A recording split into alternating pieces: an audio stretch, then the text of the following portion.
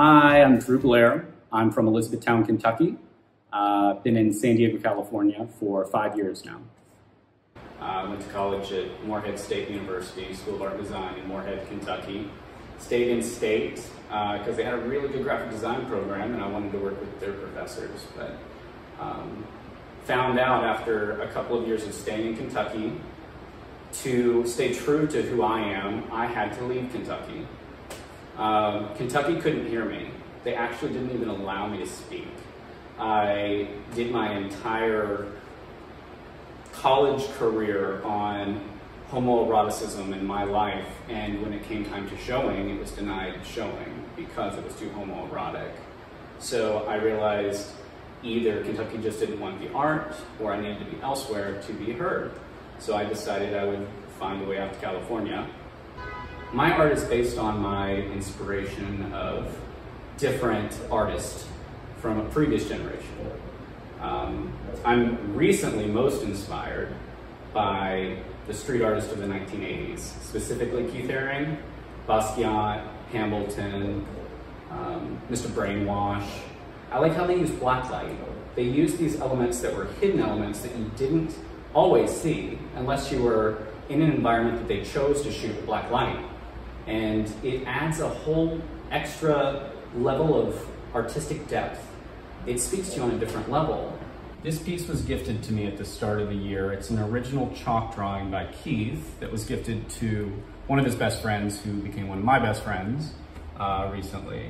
And right here you'll see George Orwell depicted with the 1984 on his chest as a robot speaking to what we consider Keith Jr.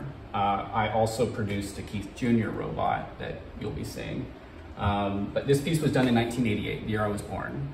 It inspired me to think beyond what we see on the surface. The Phoenix, this piece here, this is my suggestion for children or anyone to experiment with blacklight UV reactive materials. It is art therapy, to say the least. It gives me zen, standing back and looking at a finished piece. It actually glows the room in the color that you painted.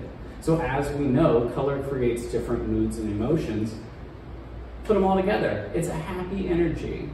So I produced this piece, the Phoenix, for children. I want to inspire them to do robotics and think outside the box, go triangle. So with this piece, you actually get two, because with a Phoenix,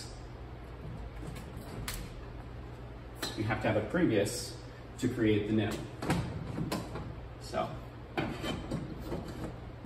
this is my current take on blacklight op art. Art is about collaboration and working together, and the only way that we can inspire is to work on a global scale. And I'm looking to work with companies like GE that do solar and actually produce big robotic installation sculptures that inspire the next generation to get involved and save our planet so we're not wasting fossil fuels. And the children are going to be so inspired by just doing robotics, thinking color, thinking outside the box. That's what I want to inspire. I invite you to look deeper into this exhibition by joining us online, where you can flip through the exhibition catalog and purchase the artwork from our online gallery. We look forward to showcasing Proud Plus in our Hillcrest Art Gallery through the month of July.